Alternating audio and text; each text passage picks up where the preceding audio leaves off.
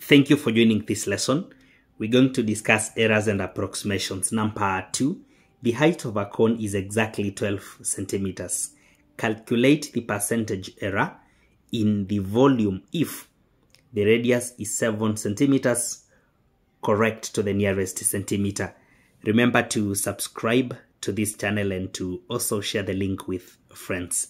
So we're going to have, first of all, the volume of a cone is usually given by a third pi r squared h.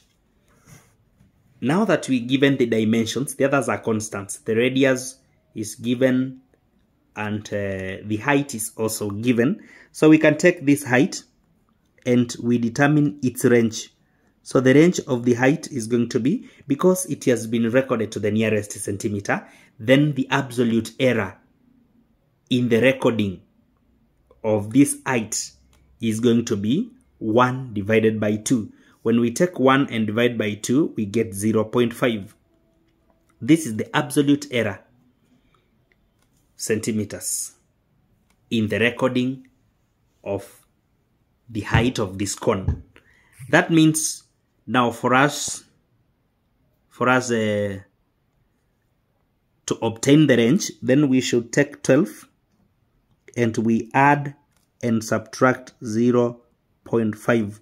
This will take us to a range of either 11.5 all the way to 12.5 centimeters. So that is the range of the height of this particular cone. Now the radius of the same cone, which has also been recorded to the nearest centimeter, means that the absolute error in this recording is also 0.5. That means the accuracy of this radius is within 6.5 and 7.5 centimeters. Now this means that this is the minimum height, the minimum radius, the maximum height, the maximum radius, and the working height and radius are 12 and 7 respectively.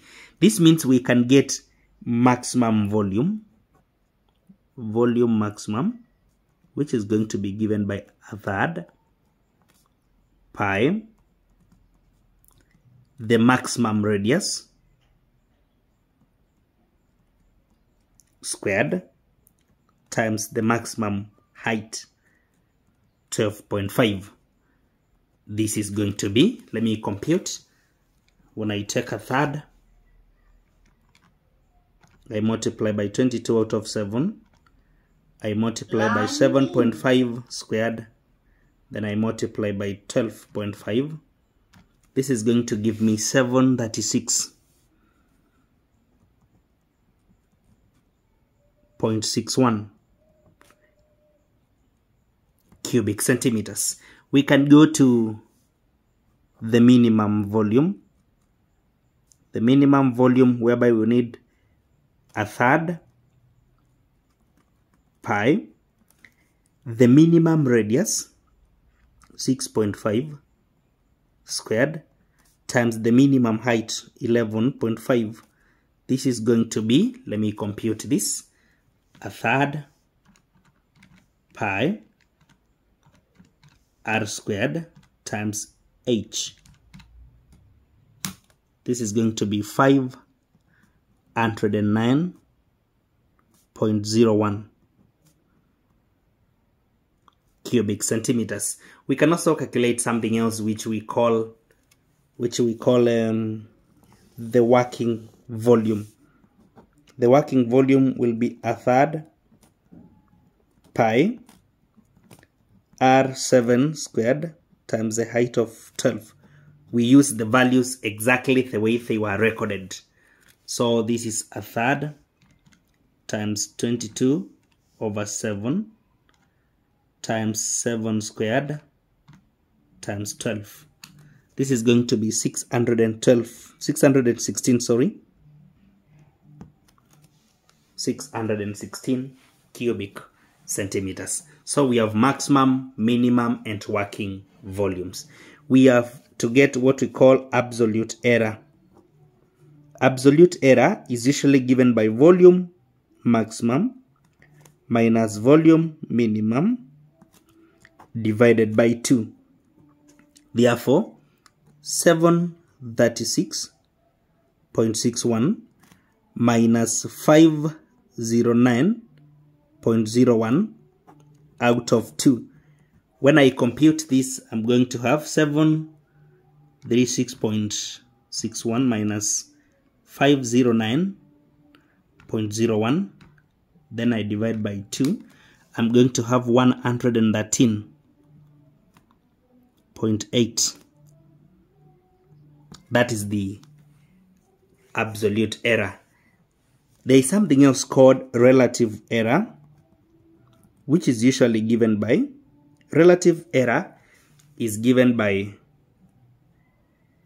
the absolute error out of actual volume, out of the actual volume.